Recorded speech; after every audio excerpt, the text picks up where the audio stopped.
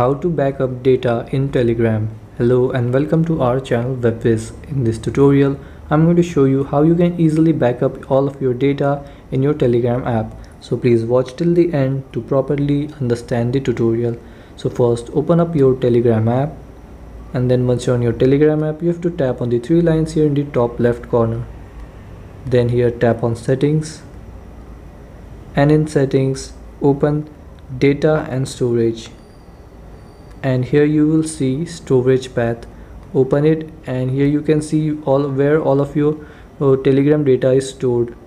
And now open your file manager, phone's file manager, and go into your phone storage, and then here search for Telegram. So here will be all of your Telegram data saved. You can copy and save it somewhere else safe where you want, and so this is how you can back up your data in Telegram. Thanks for watching.